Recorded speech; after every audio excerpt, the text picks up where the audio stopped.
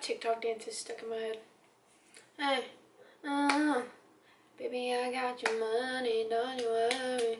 I was really off, but anyways.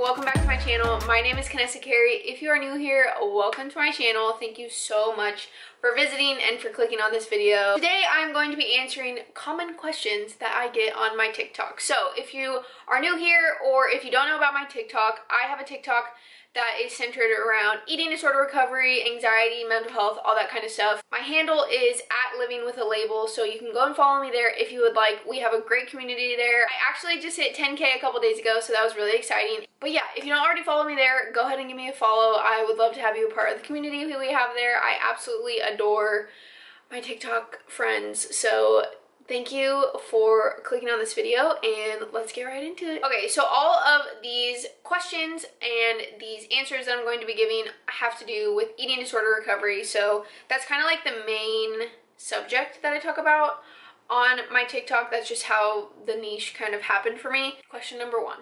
So this person said, hello, I wanted to ask your advice on what helps for staying recovered, be it with outpatient treatment or inpatient or having family involved. It really just depends on the person. Everyone's recovery looks different. Everyone's motivation to stay in recovery looks different. So everyone's situation is different. So it really just depends on what is best for you.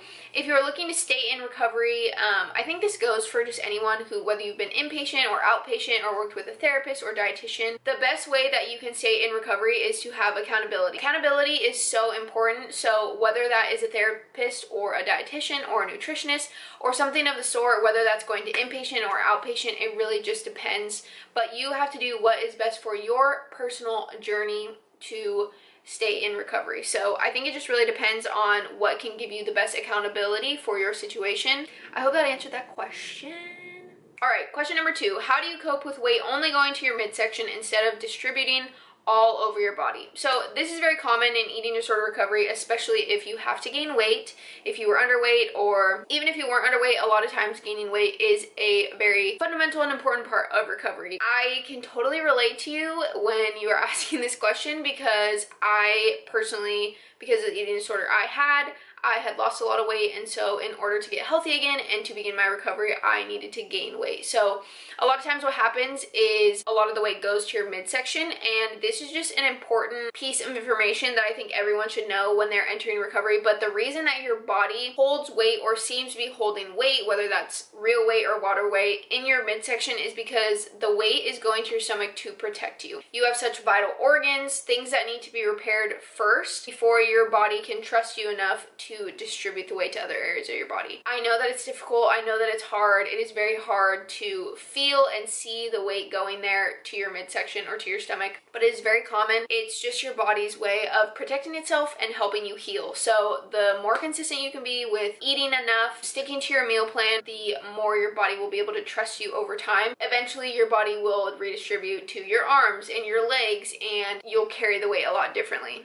Question number 3. In eating disorder recovery, but I can't sleep. I wake up every night between 2 to 4 a.m. thinking about food. Do I honor my cravings that late at night, or wait? It's giving me anxiety. First of all, I just want to say that I understand that it's giving you anxiety, and I feel you, and it's okay to be anxious about that. This is something that I experienced in recovery as well. I remember for a short period of time during my eating disorder recovery, especially when I was dealing with like extreme hunger and stuff, I would wake up in the middle of the night so hungry. Yes, it's okay to honor your cravings that late at night, and it is absolutely okay to always honor your hunger. It doesn't matter what time of day it is.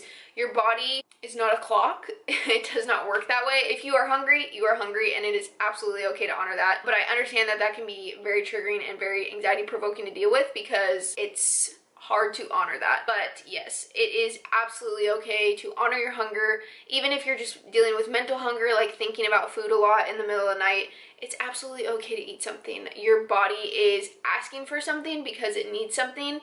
So it's absolutely okay to honor your body and give your body what it needs. Question number 4, I really like this one because I think it's something that a lot of people struggle with, and I think it's a reason why a lot of people struggling with an eating disorder or really any type of mental illness don't seek help.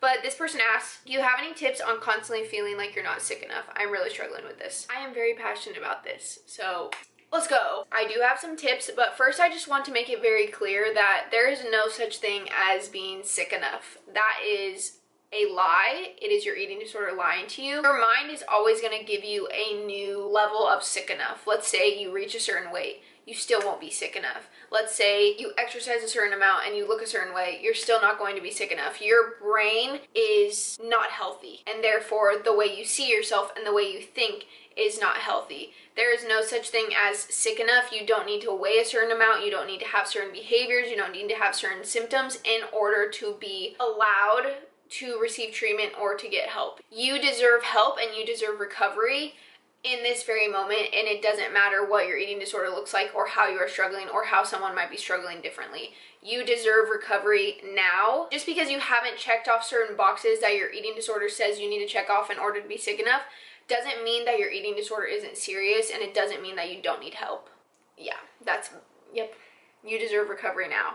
I think my biggest tip that I can give you is to have people who can keep you accountable and have someone that you can talk to about this, whether that's a therapist, a family member, someone you can trust, a dietitian, a nutritionist, a doctor, someone who has gone through an eating disorder as well. You need to find someone who can help you understand that you are worthy of recovery in this moment. Also, I think it's really important when we have this mindset of I'm not sick enough, or I don't deserve recovery, or I have to be in this place before I can recover.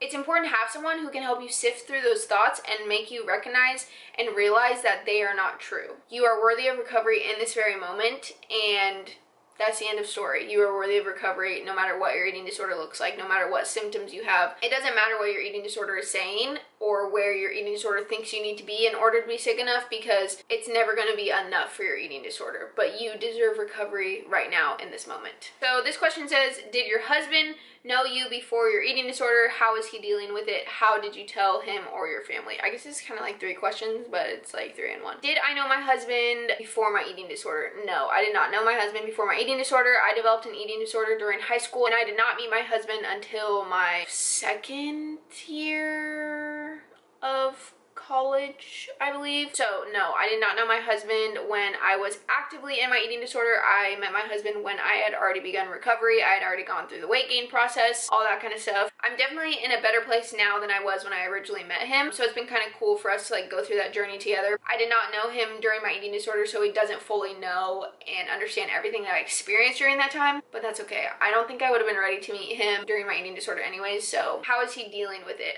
He is super supportive.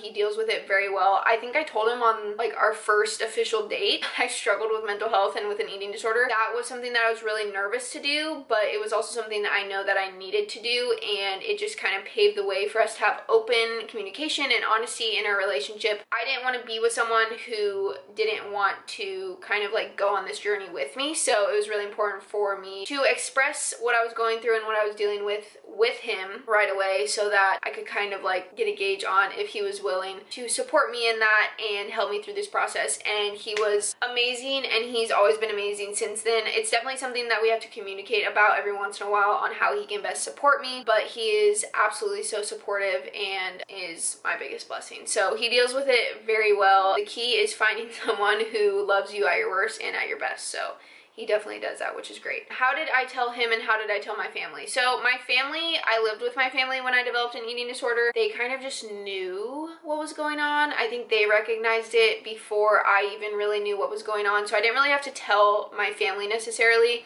I did kind of have to eventually explain like what I was thinking and what I was feeling and what kind of led to it. But they were there when I started experiencing it, so I didn't really necessarily have to tell them. In terms of telling my now husband, when we started dating, I was just completely honest with him, and I was like, hey, this is something that I struggle with. It's something that I'm in recovery from, and this is what I've accomplished so far, but I still have a ways to go. And you just have to be completely honest with the people in your life that you are pursuing a relationship with, or the people that are your loved ones in your life. Honesty is the best way to go about it. My family was very supportive as well. I was blessed to be able to receive treatment through the help of my parents and the help of my family. So I would highly recommend talking to your loved ones about it so that you are not alone. But thankfully, I am so blessed with an amazing support system. My family, they're my rock, and my husband is the biggest blessing that I've ever had in my entire life. So they've all been very supportive, and it's really cool now to like look back at where I was. And my mom and I talk about this a lot, but she just constantly reminds me of like how cool it is to see where I am now versus where I used to be and what I've accomplished, when for a while we didn't know if I would be in a place like this. So it's really cool to kind of go through that with your family and then realize like how far you've come with their help. So yeah, I don't really know how to like wrap up this question, but we're gonna move on to the next question. Question number 6, have you ever struggled with eating when you're not hungry? How do you force yourself to eat? It is the hardest thing right now, girl. Let me tell you, this was something that I had to do for so long because of my eating disorder and the length of time that I struggled with my eating disorder. My body just kind of stopped giving me hunger cues, and that's something that's very common. Like if you're not responding to normal hunger cues, your body is going to stop giving you those signals so it can focus on other things like keeping you alive. So yes, I have had to do that, and I did have to eat when I wasn't hungry a lot for a very long time. So I really understand how hard it is, but honestly, the best thing that you can do is eat consistently and regularly so that your body can understand and trust you again. It's not permanent, it's not gonna last forever. Your body will slowly but surely be able to give you those signals again, but I do understand how hard it is to make yourself eat even when you're not hungry. Just realize that your body probably is hungry, you're just not feeling the normal signals of hunger, like your stomach growling or feeling like you need food. There's lots of other ways that your body can tell you that it is hungry, so sometimes it's just learning what those things are. So maybe you